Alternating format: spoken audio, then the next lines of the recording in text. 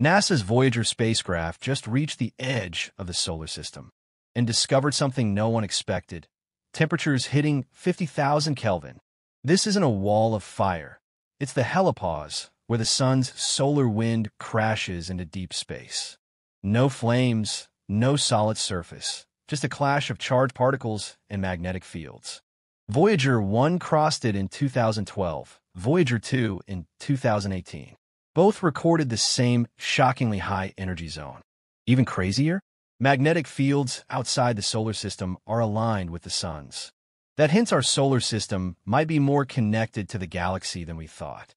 So how did the spacecraft survive 50,000 Kelvin? Space out there is nearly empty, hot, but not dense enough to burn. Voyager's data is helping us map space weather and understand how our sun protects Earth from cosmic rays. The edge of the solar system isn't an end, it's just the beginning.